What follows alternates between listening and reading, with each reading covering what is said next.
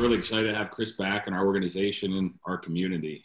Very few have made more starts than Arch, have thrown more innings for this organization than Arch, and look forward to him doing his part to help this team contend in 2021. So we're excited to have him back. We anticipate him being full go opening day. So the progress he's made on his rehab and where he's at right now, the timeline, a responsible timeline, tracks very well to him being ready to go when we hopefully open up here. The opportunity to come back, get that second crack, really cement his legacy, for lack of a better term, with this community, with this fan base, is something that excites him and the perspective that comes with it. And certainly we're looking forward to that as well.